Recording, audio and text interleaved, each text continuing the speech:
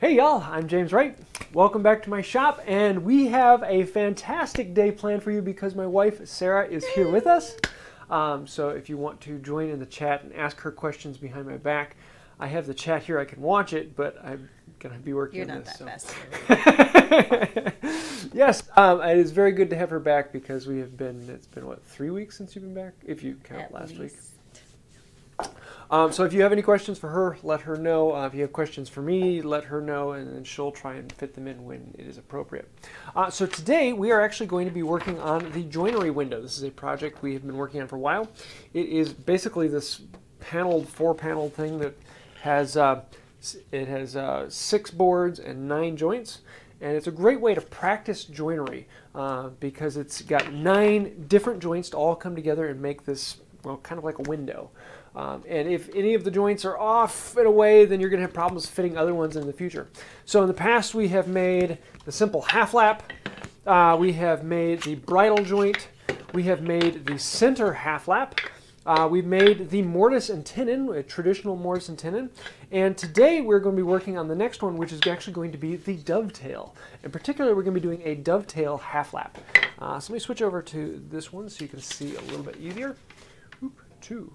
Have I been on 2 the whole time? Or just switch? You just switched. Oh, good. I have some here.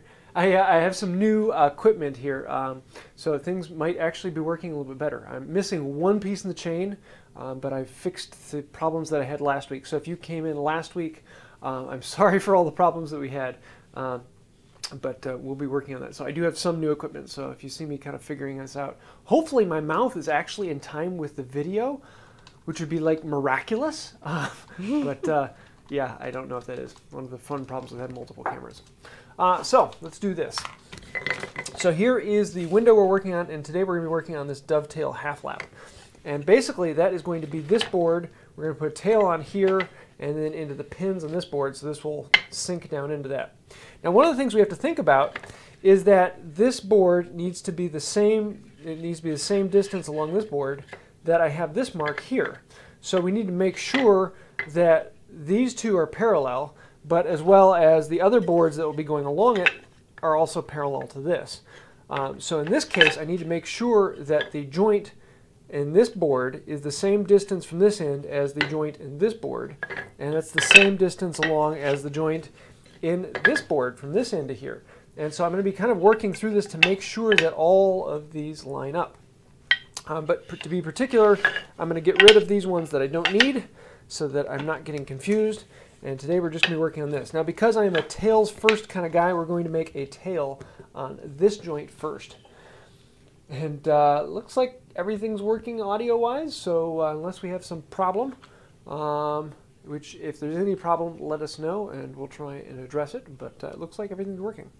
So first thing I want to do is make the tails on this board over here. Change this camera a little bit. Ooh, HDMI down. There we go. And there we go. So I need to find out, first of all, how far into this do I need to cut? Because I'm basically making the half lap joint that we did on this, but doing it here. And one side, rather than it being just a half lap straight across, it's going to have the dovetail key. So we're going to start by making the half lap joint on this. And I'm going to need this marking knife, square, and marking gauge. So what I could do is I could go off the plans on this and say 2 inches in, make a mark, and mark it. But what if this board has swollen a little bit or changed its size ever so slightly? What I actually want to do is use the reality of the board. How big is the board? And let me do it this way. I'm going to flush these up with my fingertips, make sure that everything is just the way I want it, really nice and clean, and then I'm going to use the marking knife to put a dent in there. Then I can bring the square over, put the marking knife into that marking knife mark I made, slide the square over to that mark, and there is that. Now I know that this mark is exactly the same as reality, and I'm not going off of some measurement that might be slightly different because there is wood movement. Best chance of success. So I've made this mark in. This is how deep down we want to cut. I've carried the lines onto the sides. Now we need to figure out how big do we want to actually cut out of this. Now I could go about making this, I can put the pin where I guess is the middle, I slide the fence over, I lock it down, and then I turn this around and I see how close I am, and holy cow, that's right on. First thing's happening. But it really doesn't matter. I can make this whatever depth I want, as long as I make sure that the fence stays on the same side as the tape. And I'll do that on this board as well as this board and make sure that they stay together. So I'm going to start here, and I'm going to mark all the way along the side,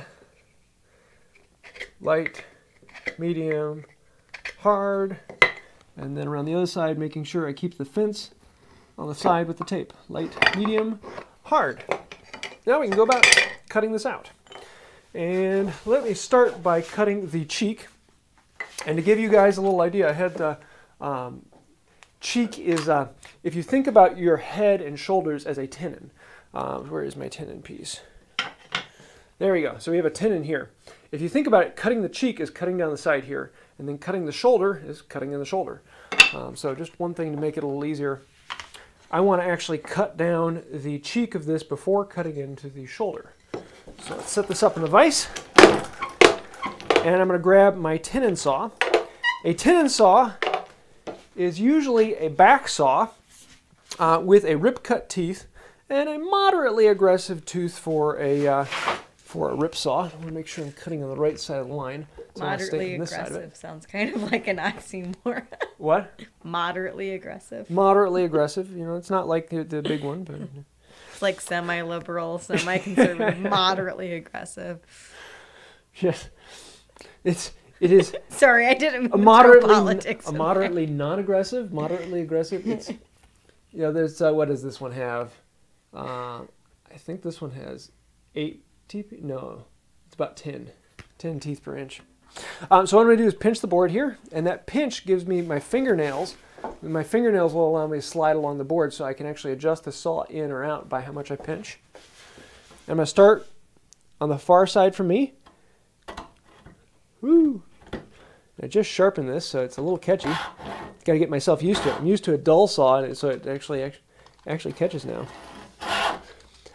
And so I'm going to work it back along the line. Whew. That took more work than normal. Getting used to the saw again. Now I have this kerf running all the way along, and I can basically stay in that kerf, but what I want to do is cut down my side of the line so I can eyeball my side.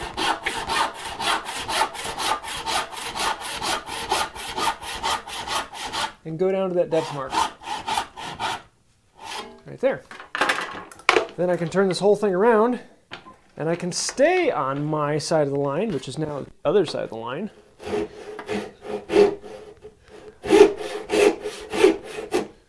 Ooh. It's amazing the difference that sharp teeth make.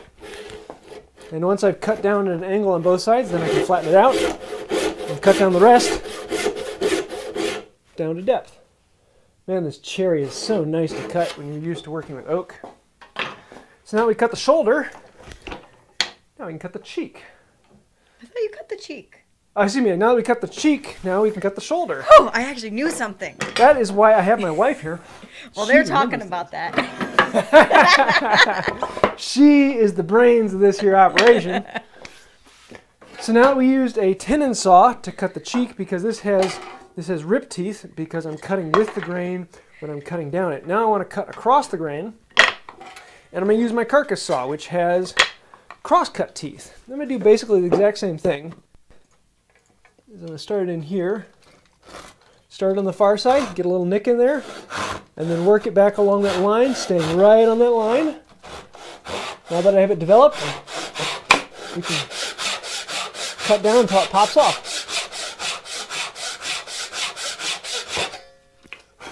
Just like that. Now we have a cheek and tenon, and that looks pretty darn good. I am happy with that. Nice and smooth across.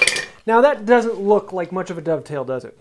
So we're going to fix that. And what we can do is I'm going to carry this line across.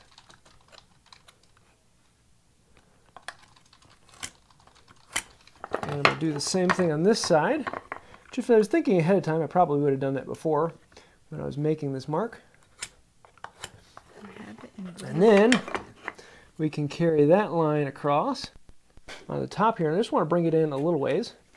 Now, some people are going to get bent out of shape about having a dovetail a very specific angle of 7 to 1, 9 to 1, 10 to 1, whatever you want.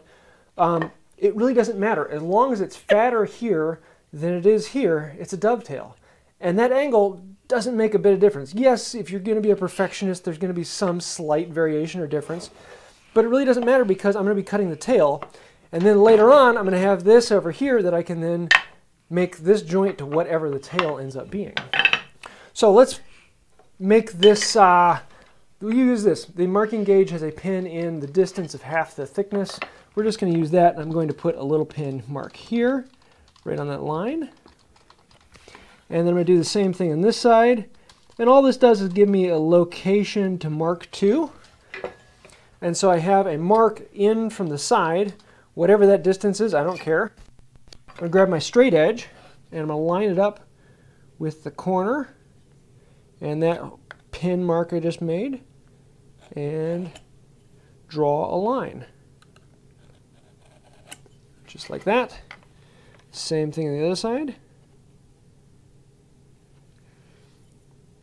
And I'm trying to be kind of careful and precise, even though it really doesn't matter. It's always a good practice to practice being careful and precise. And so now, zoom in and see if you guys can see this. I don't know if you can, yes. But now we have a dovetail on here. So we need to cut off this little bit and this little bit. So I can set it up on this just like before. Start on the side away from me. And I'm going to run down that line. I'm just being careful and slow because I don't have any reason to go any faster. Do the same thing again on this side. Except for my stop mark is on the other side, so I gotta be careful of that. Should I tell you? Just like that. And now we need to cut on an angle. And this is where people really get confused and scared because cutting angles are, whoa, that's a scary thing. Especially with power tools, because then you have to set up angles and make sure that the power tool is all cutting to it. But with a saw, 90 degrees is an angle. So whatever this angle is, it doesn't matter. We're just going to cut an angle. The tricky part is we're going to start on this corner. And that can be a little bit difficult. So let me show you what I've got for that. So first thing I do is turn the camera so you can see. And I'm going to turn the board so that that line is basically vertical. And I'm going to grab my dovetail saw. So here we're going to be going through the whole series of saws. The dovetail saw is generally a rip tooth, very small teeth, but it's a smaller plate, so it gives you far more control. It makes it easier to set it up on there.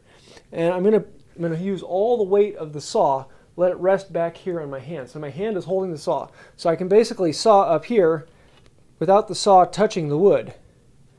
And I'm just going to nick until I create a little shelf right on that corner. And now I have a ledge that I can cut on, and I can cut right down that. Once you get it established, it's just like any other cut.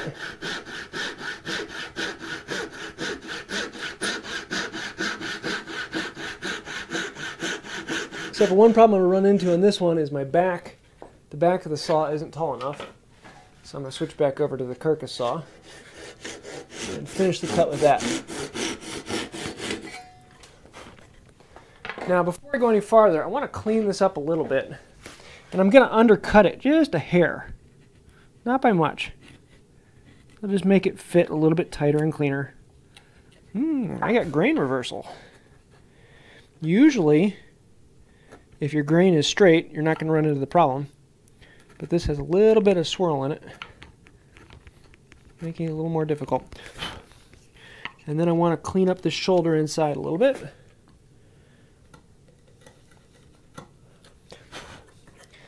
And there. Just a whisper there. Get rid of that. Now I'm getting picky. Let's flip this around, or not flip it around, just tip it over.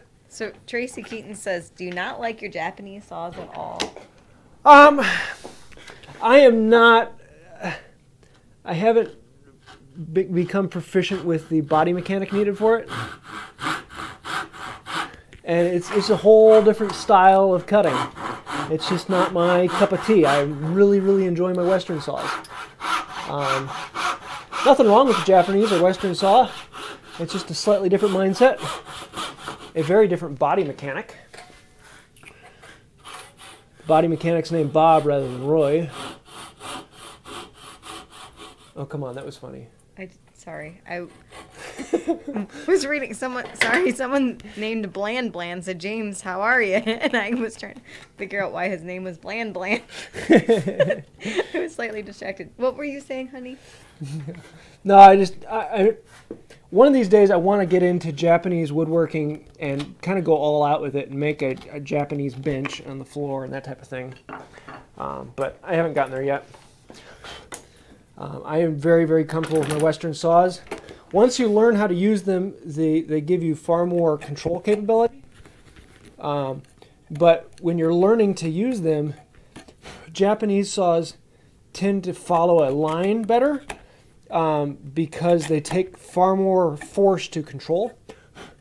Whereas a Western saw is easier to control, but because of that, it is very easy for it to go off course, because if your hand doesn't know how to control it, it's just going to wind up steering crazy, if that makes any sense. So now I've cleaned that all up. And look at that. We've got a dovetail. I'm happy. Let me make sure I'm doing this on the right board before I go any further. Let me switch back over to this one. And make sure that this is the way I want it to be. Yes, you need to go onto there.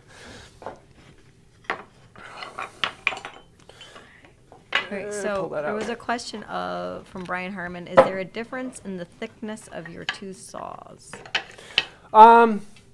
Yes, my dovetail saw has a slightly thinner plate than my carcass saw, and my carcass saw has a slightly thinner plate than my tenon saw.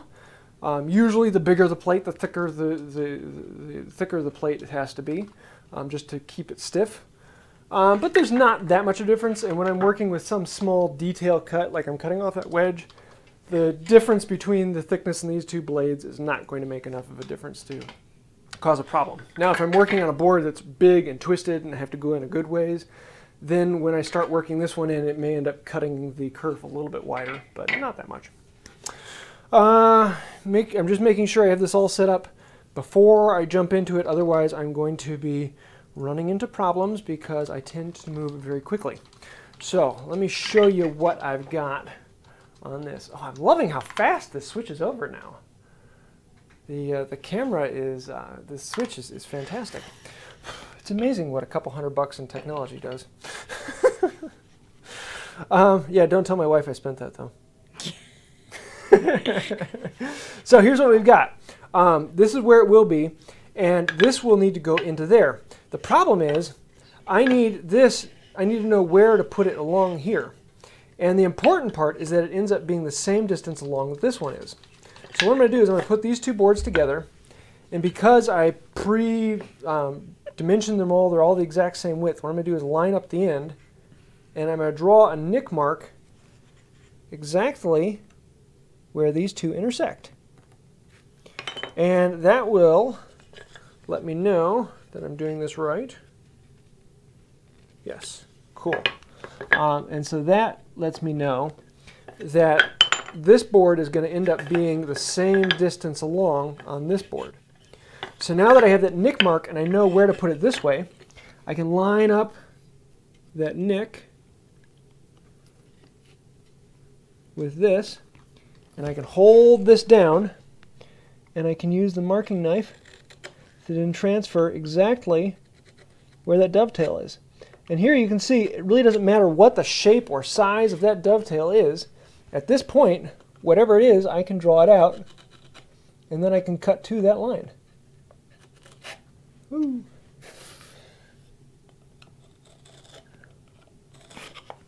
So B-Power says that for you to get the new part, it must have been on sale. I don't even have to crank it. It uses this weird thing called electricity. So there. Now I've transferred my marks over to that. Now the next thing I need to do is transfer them over to the top. So let me zoom in a hair. And so I can put this the marking gauge, let me do it around so you can see this way. I'm going to put it right into that mark, slide this up, and then cut across. Do the same thing on here. I'm going to do this on all 4 points where this dovetail meets. And a lot of people like to speed through this marking process, just like it's not the part of woodworking that people really enjoy. The problem is that this is where the difference between really good quality work and shoddy work like I do, because I like to speed through things. Now I have this marking gauge set up already, and I just need to make sure that I reference off the same side again. So the side with the tape, that's my reference surface. I'm going to keep the fence up against that, and I'm going to wonder in the back of my brain why my wife is laughing at me, and I'll have to go back and read the comments later. And so now I can go light, medium, hard, flip it over, do the same thing on this side, light, medium, hard. Okay. And then I have my marks painted. Sure, what you got? Why, it's just me personally, why do you do the light, medium, hard? That is actually a fantastic question, babe. That's why I'm here. Yeah. If you try and go really hard right off the bat, a lot of times the pins, or particularly if you're using a wheel marking gauge, they will dig into the grain of the wood, and the grain of the wood may actually drive it off course. And if you do it light, with the more control and more force into keeping it in the right place, then that kind of creates a groove.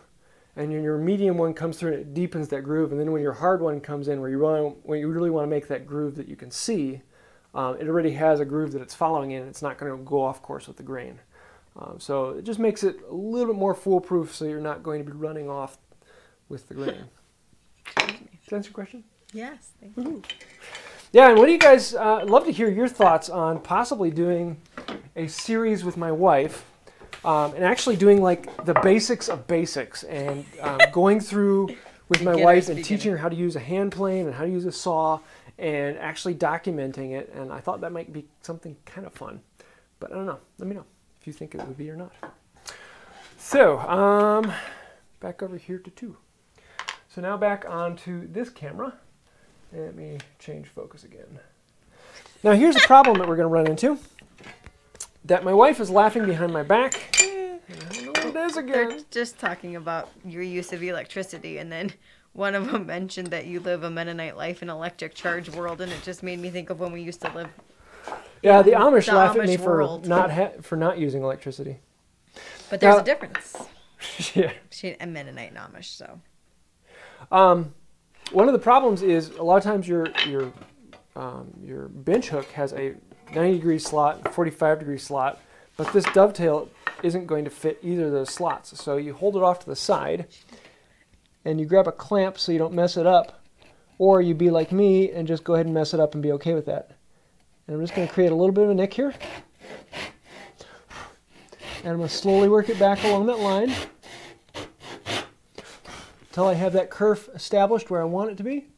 Actually, in this case, I need to move the kerf over a little bit. And now I'm just going to go to town and cut all the way down to that depth mark. And I'm using very light pressure, except for I cut past my light mark on the other side. Flip it around and do the same thing over here. Light nick.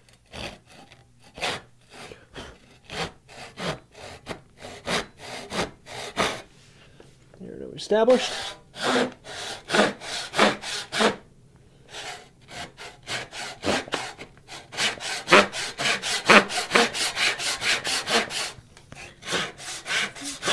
Down to depth. Down to depth. Cool. Now the hard part's done. Now the fun part. We get to work with chisels. And I don't know why, but I love working with chisels. So I'm going to show you a slightly different way of doing this. Actually, it's not too much different from how I did it last time with the half lap. Now that we've cut that out, we can come in with a chisel and pop out the waste. Okay, so Grab me a mallet and a chisel. What? I just have a question. What's that? David Wist has a question.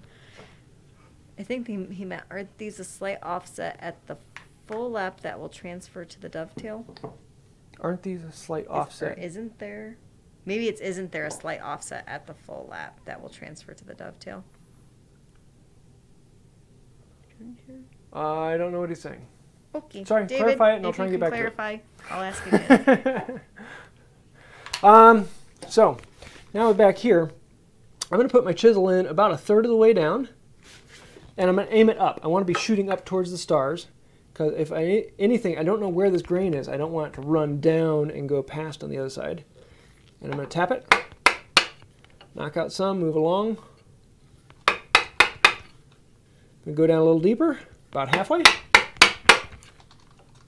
And the grain seems to be obeying on this one. So I'm just kind of learning about where the grain is going. This one actually seemed to be cooperating very nicely. We're about a 1/16 inch away from the marking gauge line. Now if I went right down to that marking gauge line right off the bat, there'd be a good chance that it would run away and I wouldn't be able to catch it.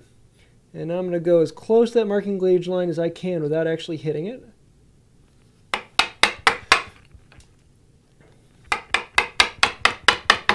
Now when I did the half lap, I showed you how to use it with a router plane. I don't think I showed you how to do it with just a chisel. So I'm going to do this one with just a chisel. So now I'm close to that. I'm going to back it up just a little bit, trying to stay out of that marking gauge line as long as possible. I'm just going to push it in there. Now I think I have to go in. I think I can do one more out of the marking gauge line. There we go. And now I have to go into the marking gauge line because I can't cut anything more off of that. Let me see if I can do this. Let me see if I can use the amazing things of Zoom and actually show you what I'm talking about. I don't know if that's going to get me close enough. Whoa. That's, Does that look good? That's fine. Okay, so now what I want to do is put that into the marking gauge line. I'm still going to shoot a little bit high, not terribly, and I'm just going to wiggle it side to side. And wiggle it side to side. Was that thing Just taking my time. Patience, it's not only a virtue, it's probably the best tool in your toolbox. Oh, look at you get all deep there. I know. Maybe because I actually know your amount of patience. No, I'm teasing. I had a chat with Confucius earlier today.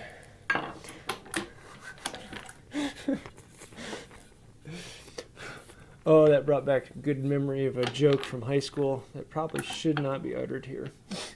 And then we're going to do the same thing on this side. So I'm going to start about a third of the way down, aiming up, tapping out. I can see which way the grain is going. Woo, that popped off.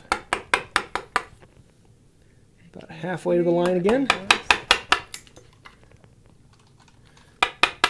On this side, the grain is diving more away from you to my left.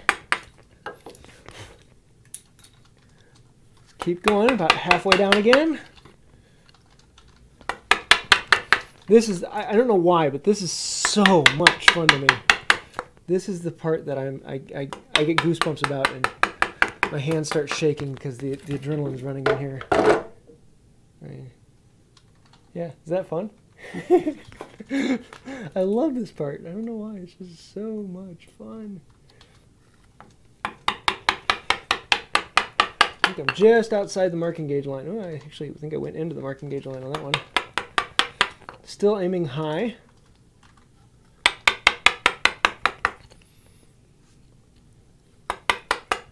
Okay, so now we're getting in there. I'm going to put the mallet down. And I'm going to take out this excess in the middle.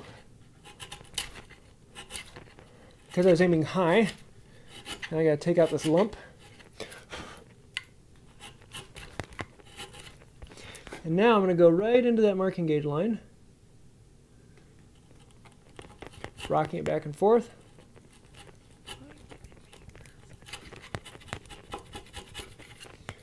Now before I go any farther, I'm going to grab a square or a straight edge or anything like that. I'm going to put it on here. I'm going to see if I have a lump in the middle or a valley. In this case, I have a little bit of a valley here. I went a little bit too deep on the far side. But a valley is not a problem. A valley is okay because a valley can be filled with glue. A hill, on the other hand, is a problem. So I'm going to keep doing the same thing. Right into that marking gauge line.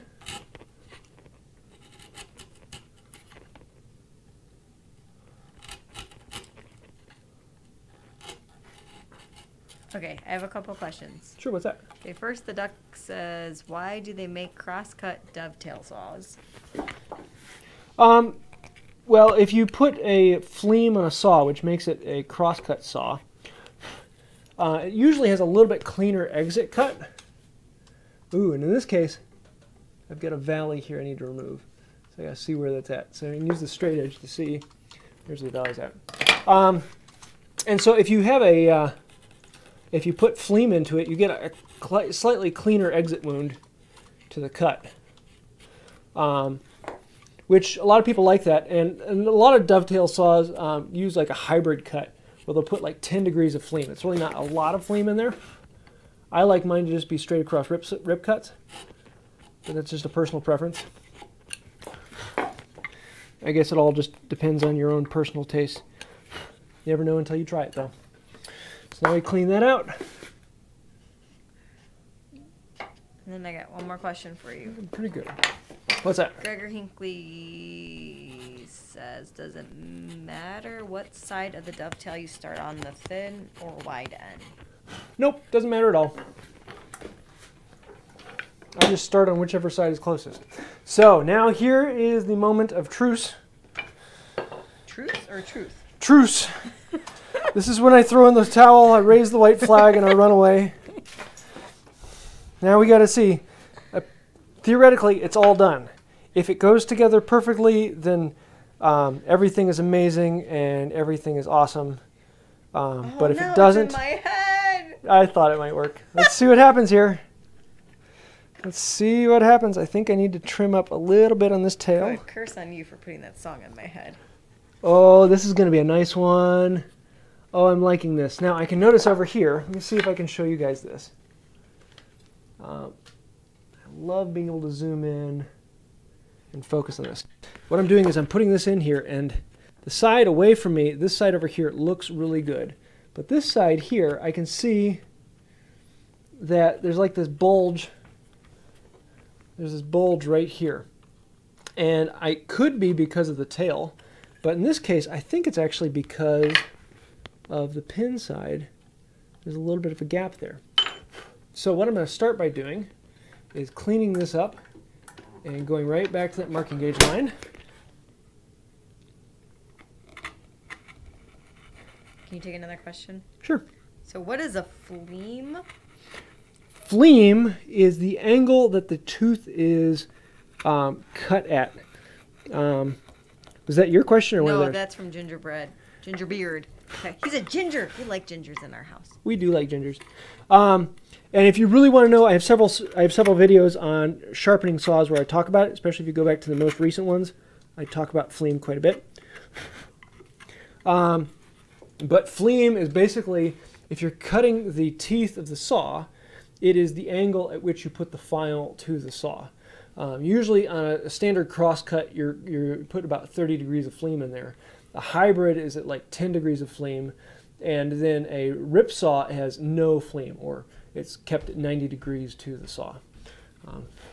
So I don't know if that answers your question, but if you look at the difference between a rip saw and a hand saw, or a crosscut saw, you can see that. So let's try this. Here we go. Here we go. Oh, oh, oh, oh.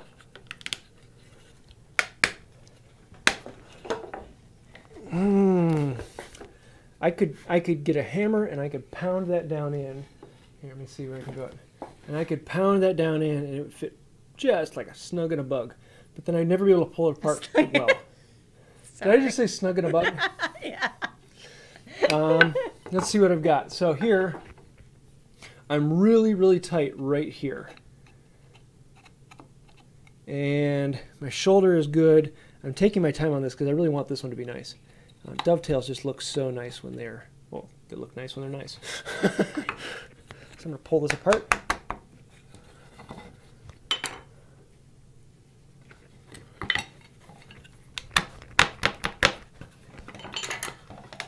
There we go. And I'm going to trim that up just a little bit more with the chisel. And usually this chisel work at the end, this is what kills most joints. This is where most people take off too much with the chisel. You just need a tiny little bit. Here, let me flip it around so I can show you what I'm talking about.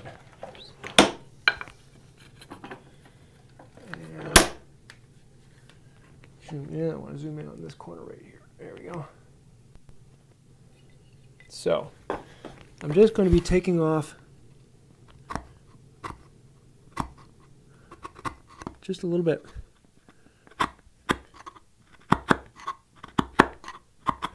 Just kind of cleaning it out like that. And that's all I need to try and make this fit again.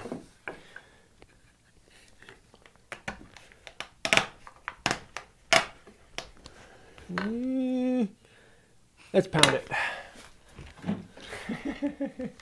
Here we go, ready? Let's see how it goes. Leather faces. Oh, I'm happy. That's pretty.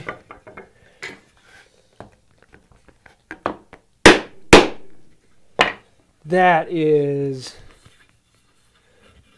what I'm talking about. You run a plane over that, smooth it out, and that'll become like glass. That is happiness right there. And a lot of people look at their rough joints, and if you run your finger on this, there's a bit of a catch here. It's perfectly flush here, perfectly flush here, and it's good and flush there.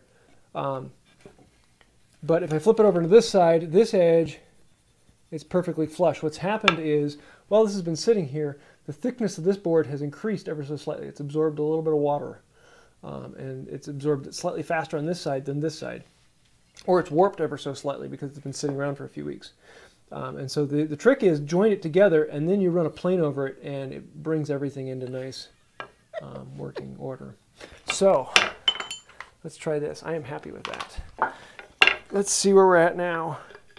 That one goes in there. And then this one goes in, where is it? There it is. In there, and now we're starting to see how this joinery window is coming together. So we've got that, and we have this joint done, and we have this joint done, and so now we get to start doing all the rest of them. And this is actually starting to look like this. So that is the Dovetail half lap joint. Really nice joint, and I like it. It's kind of nice because unlike a normal half lap like this, which if you're doing a half lap on the end of the board, it would be able to slide off. In this case, if you have any force that's going this way, it stops it. So the only way it can come off is down that way. So there's basically only one method of rotation that it can have. And I am really pleased with how that came out. So are there any questions? All right, so backing up a little bit. Okay. I get distracted by their mocking. La, la, la, la, la. There was, did you add a bevel in the sides when you were cleaning things up with the dove? If you're talking about undercutting a little bit, in other words, like the tendon in the shoulder, I would cut the shoulders in at a slight angle down. I didn't on this one. I did on Oh, the tenon joint, the mortise and tenon joint. I bubbled those down a little bit. This one I just wanted to play it straight on. Usually I undercut things a little bit. I cut a little bit of a bevel into the shoulders because number one, you can't see into that. It doesn't make any difference in structural quality. It just basically guarantees you're going to get a really nice fit as long as the edge of the shoulder is nice and clean. The edge of the shoulder is what butts up against the other piece of the wood.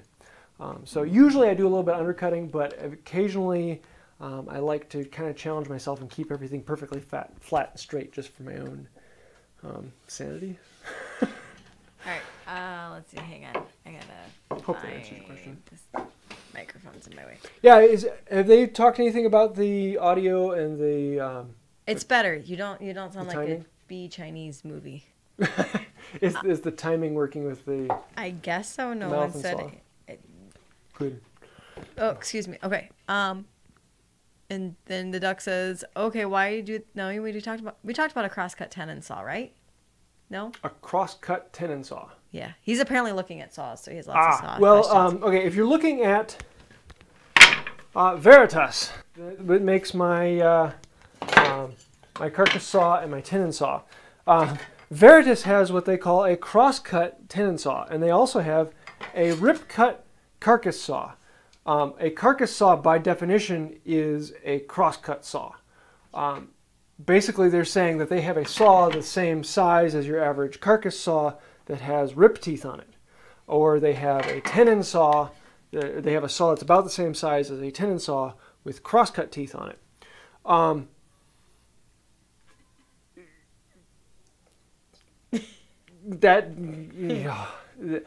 It doesn't bother me quite as bad as it bothers like Shannon Rogers, but it still kind of bothers me. If you put cross-cut teeth on a tenon saw, it's no longer a tenon saw. It's a big cross-cut back saw.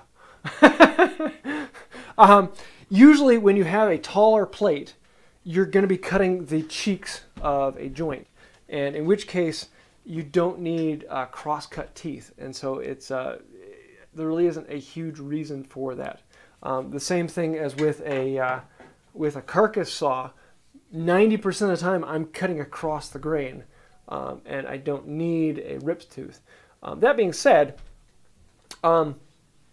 if I do need to use a crosscut in a ripping manner, oh well, I'll use a crosscut in a ripping manner. There is no law that says you have to use a crosscut saw to crosscut and a rip saw to rip cut.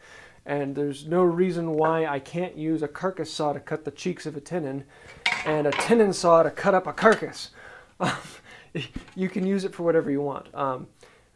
That being said, when you're buying it, I don't see a reason to buy a tenon saw with cross-cut teeth. There just isn't a good purpose for that. Like a carcass saw with rip teeth, I've never really run into that. But each their own. There's a reason Veritas makes them, because people want them. So someone out there likes them. Yeah, what you got? All right. Who makes the? Is your Dovetail saw Veritas also? No, my Dovetail saw is from Bearcat. Bearcat Woodworking. Oh, that's right. Here, let me show you this. This is just, it's one of my pride and joys. Love this saw.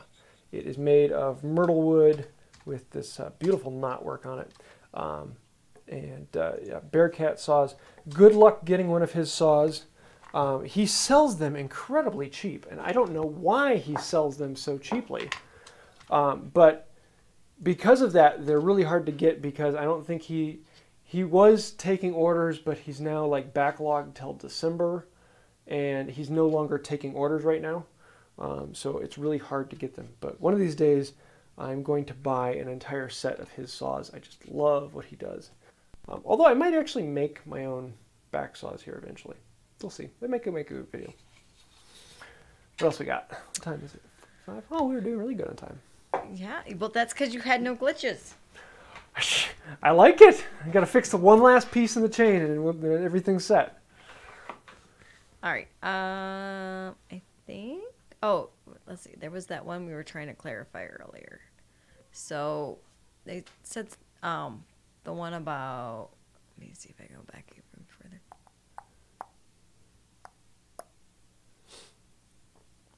Oh, about the slight offset of the full lap transferring to the dovetail.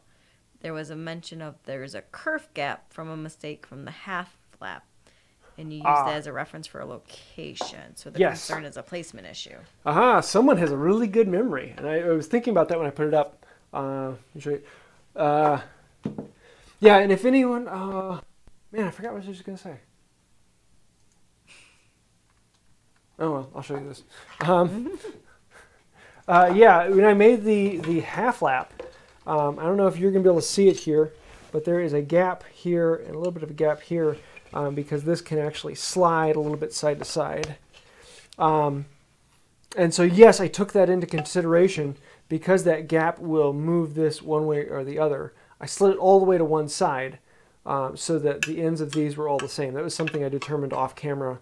And so I know that the measurement from, let me make sure I get this right. Yes, the measurement from this end to the gap is correct. The measurement from this end to the gap is not correct. So I just had to make sure I figured that out ahead of time because I messed up on this, making the gap for this board a little wider than it needs to be. So yes, good memory about that. But yes, I thought about that ahead of time so that I made sure I measured from the right end to the point. Otherwise, it would be a 16th off moving this way. But as it is now, you can see with all three of these together, they all touch at the same point, which is really nice. Happiness. We can't see what he's pointing out. Am I out of focus? No, I think you switch cameras. Am I on one? Oh, you're on the big one. Oh. Not the zoomed in one. Oh, there we go. Let me go back and show this again. Hey, okay, hey. Good technology. Bad brain.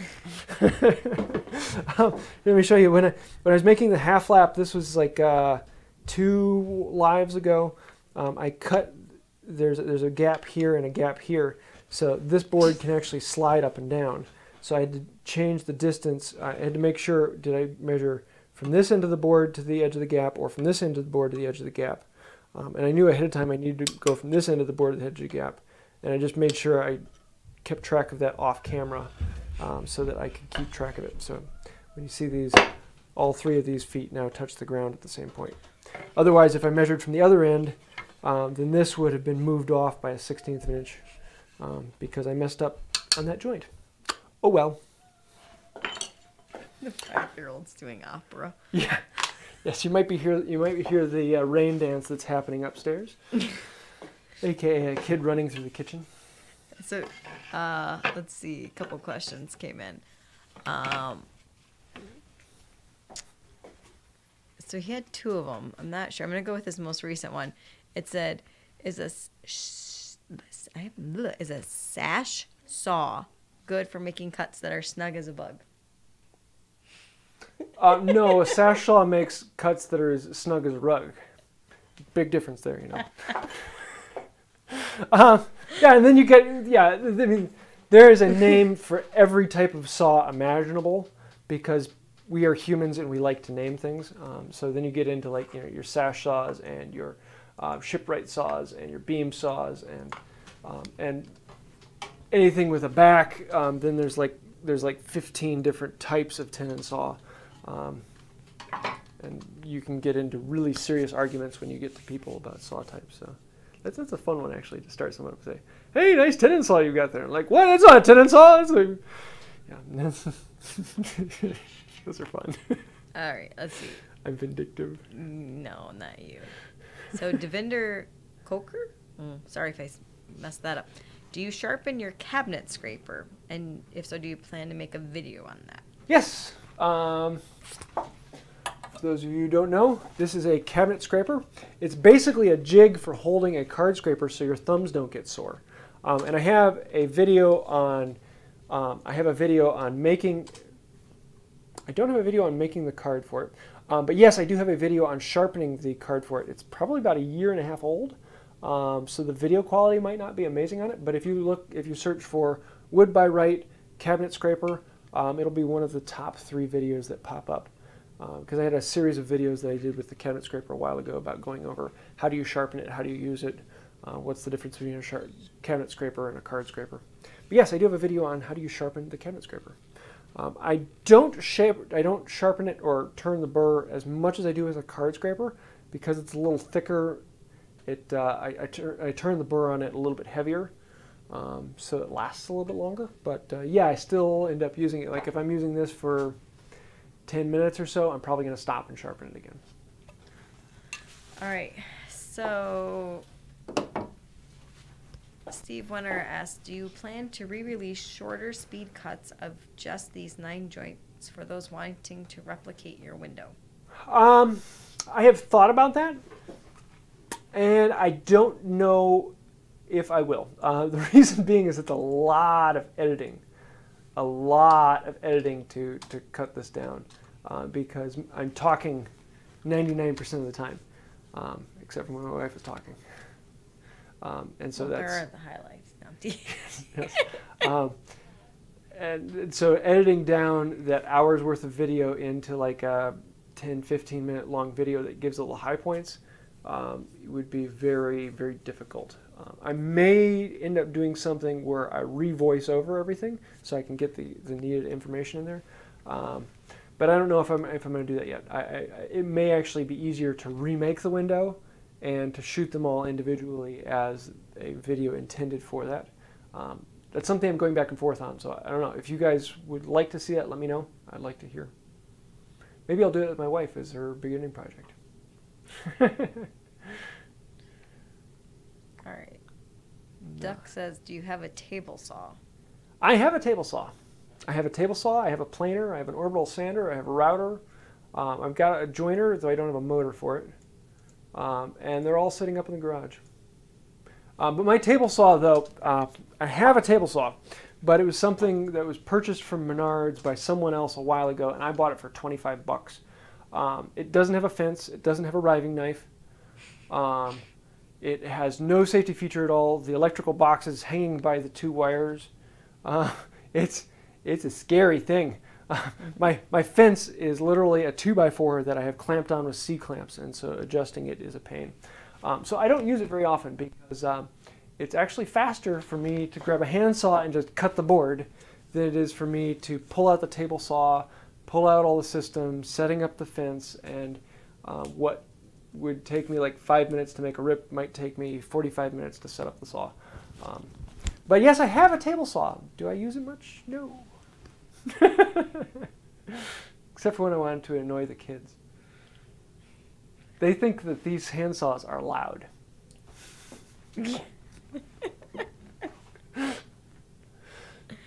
All right. So, Bogdas Madaras, I'm going to butcher that. Sorry, it's Portuguese. On the card scraper, what do you use to burn the edge and what angle? Yeah, Portugal. For burnishing, I have a couple different things that I've used.